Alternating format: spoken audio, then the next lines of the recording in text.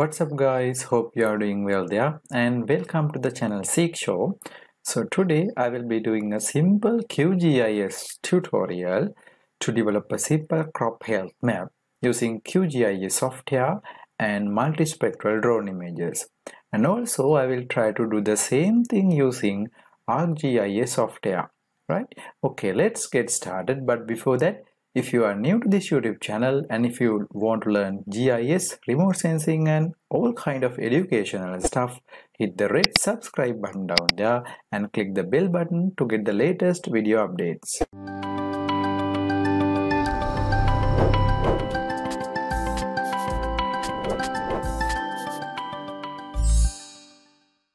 Okay, right. I want to remind you that this is the second lesson or the second tutorial of my last video, which I have explained about crop health map, developing a crop health map using multispectral drone images, right? And the theories behind the crop health map, right? And today this is the second tutorial or the second lesson of my last video. If you haven't watched my last video yet, please click the card showing in the top right corner, watch that video first and come back to here later. And also I hope you all have a basic understanding of QGIS and ArcGIS software. If you don't have any kind of experience, you can watch this playlist available in my channel, so you can learn everything about QGIS and ArcGIS software. Right, okay, let's get started with QGIS software. Okay, right, so this is the basic interface of the QGIS software. You can see the menu bars, right? If you can keep your arrow here, you can see what it is, right? This is the menu bar and this is the help toolbar, and you can see the plugins toolbar, right? And also there are digitizing toolbars, right? Different toolbars available here, right? And also here you can see some panels. This is called the browser panel and the layer panel, right? And if you haven't see this, if you can't see this browser panel or the layer panel, what you have to do is go to this view and search for these panels, and right here you can see there are different panels, right? What you have to do is just if this stick is not available, you can tick it, right? For now I am going to untick this browser, then you can see what has happened. And also I will remove this panel, layer panel, right? Now there is no panel, right? If you want those panels appear back, what you have to do, go to panels, go to this browser, and again view, panels and layer, right? Those two panels would be enough for today's tutorial. I am just giving a basic understanding. Right, now I am going to import my multispectral drone images, right? So since it is a raster image, what we have to do, we have to go to this layer and add layer, and then again add raster layer, because we are importing a raster image, right? Drone image to this QGIS software, right? If you want, you can use this Control Shift plus R for importing raster image, right? For now I am just importing a raster image, right?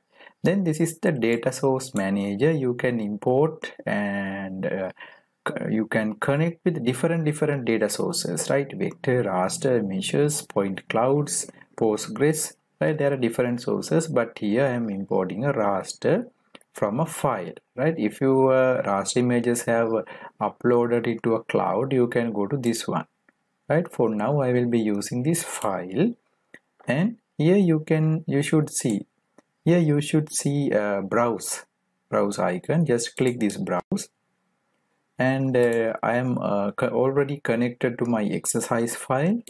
Here you can see the raster images. I will be selecting, I will import this image and NIR image and the red image, because all these three images that's enough. Even sometimes we need, okay, right, we will import these three, right?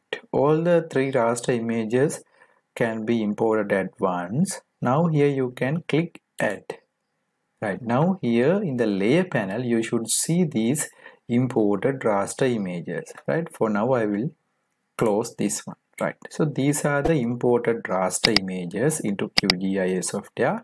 You can zoom in, zoom out using your mouse scroll wheel.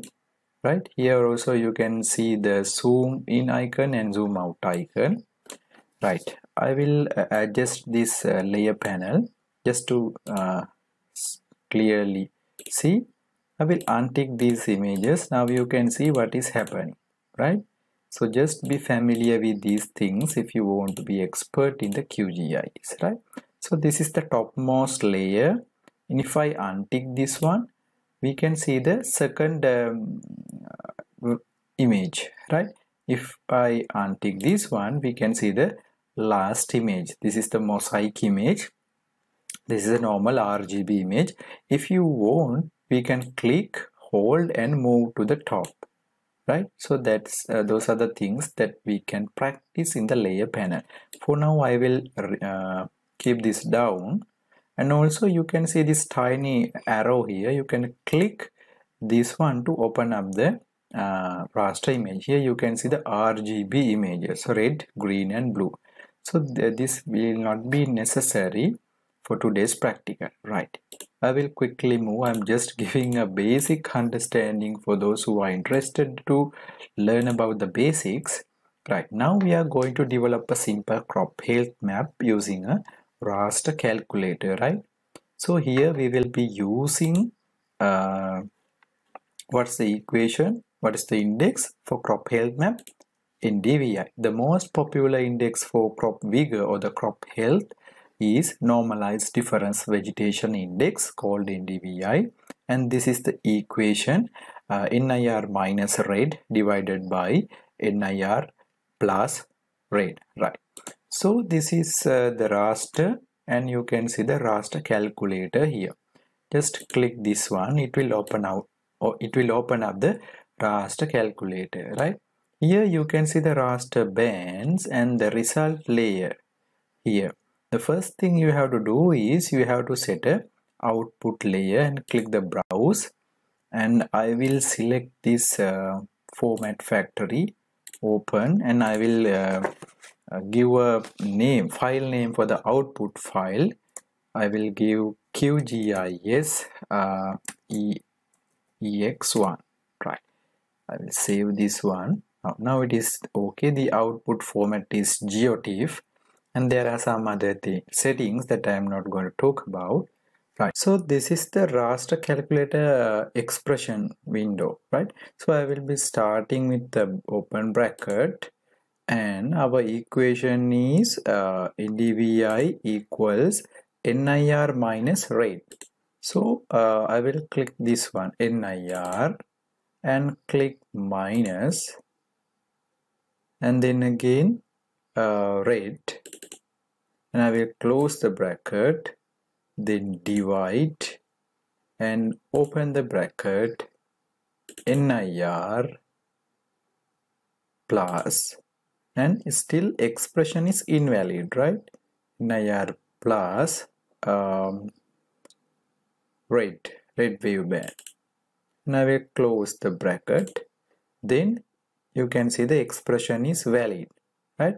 So always you have to check, you have to observe the expression validity, right? So now this is okay. I'm going to click OK, then it will calculate it, right? So you can see the given file name QGIS EX1, right? I will turn off other layers. I will open up the calculated image. So this is the crop health map. You can see the range, right? In my last video I explained you that the NDVI value normally ranges from -1 to +1, right? So here you can see the 0.9, the maximum value, and the -0.4, right? If you want to change the color, you can double click on this layer and go to symbology, and you can see this render type. You can adjust pseudo color, and you can add spectral color range, right? Click apply and OK, right? You can see the higher value in blue color and the lower values in red color, right? So this is a kind of crop health map that we can get an understanding about the crop vigor, right? So I'm not going to discuss in deep about the properties and the classification, and there are several other things that I wanted to show you, but for this is not the day. I will show these settings and these things in later tutorials. For now, I want to do the same thing as I promised. I want to do the same thing using ArcGIS software. So this is the ArcGIS software. I think you have a basic understanding of the software. So I will quickly add my data. Right here you can add your data folder. I have already connected to my exercise 1 folder. So I will add these two, red and the NIR drone images. Click add to add the drone images into your Arcmap software.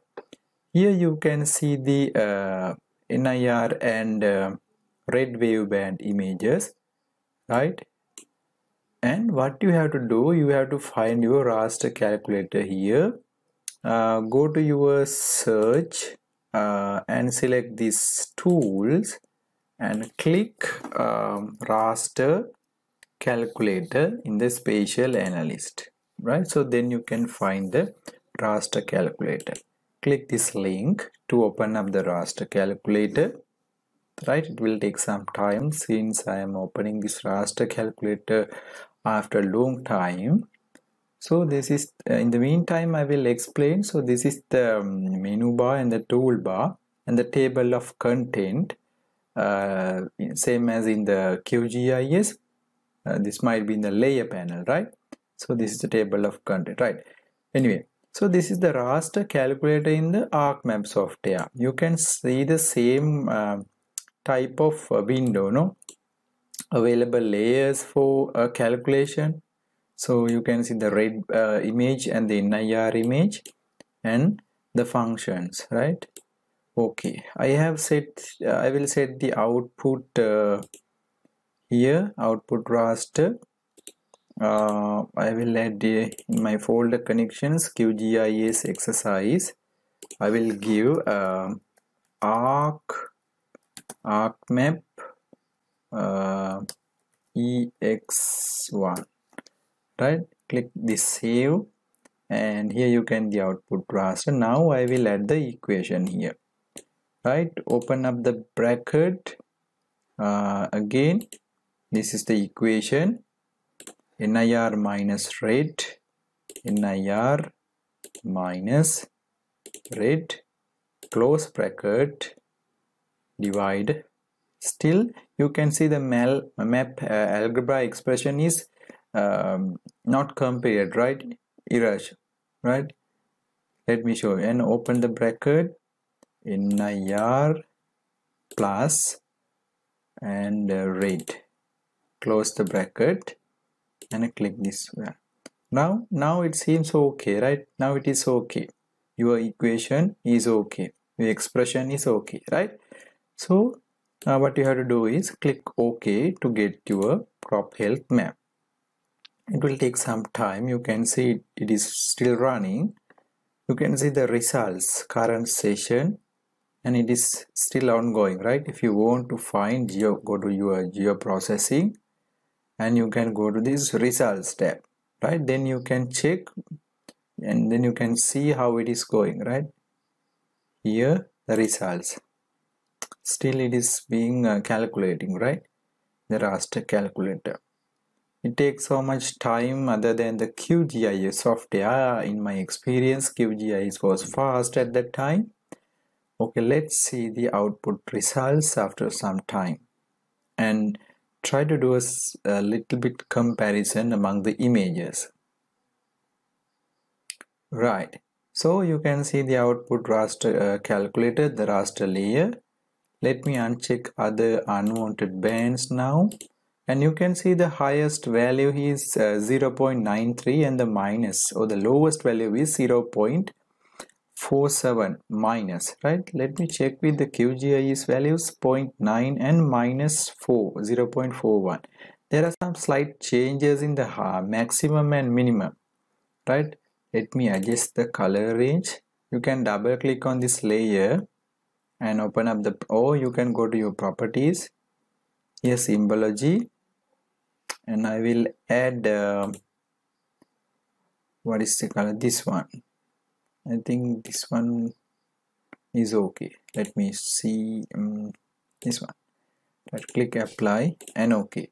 Right, okay, anyway you can see the differences in maximum and minimum value, but if you want to verify that, you have to import both NDVI maps in the same software, or either ArcGIS or Arcmap or QGIS. Then you can check the pixel values using this identify tool. Then you can see both images are saved. So now I am importing the NDVI map, or the same map that has been calculated using QGIS software, right? Let me open up a new folder connection, this PC and documents. Click OK. Now you can see that this format factory, right? This is the QGIS calculated NDVI map, or the crop health map. Let me add this one to this software. We can click yes or no, whatever, just matter. And if you want, you can set the same color range here. What is this one? I think this one, no? Right, apply and okay. Right, let me check a single pixel. Right, let's try to observe a single pixel value. Right, this one. I will click this identify tool in the QGIS NDVI. Right, this one. The value is stretch value is 173, pixel value is 0.55. Right, this one. This one, no? Right. Then I will untick and check this one. Pixel value is equal 0.55 and the stretch value is different, 169. Right, the other one was 179. So anyway, both images are same and equal. There is no difference, only the difference in higher and the lower values, right? So this is how we calculate the crop health map using QGIS and ArcGIS software. Since both images are multispectral drone images, we have to use the raster calculator to do this equation, to calculate this one. Okay, right. I think that's enough for the today's tutorial. I hope you enjoyed the tutorial. I hope you learned something new from this video. If yes, please hit a like for this video. If you have anything to ask, please leave your comments in the comment section and share this video with your friend. Don't forget to hit the subscribe button and ring the bell for future notifications. I will be back with the next tutorial soon. Till then, take care and goodbye.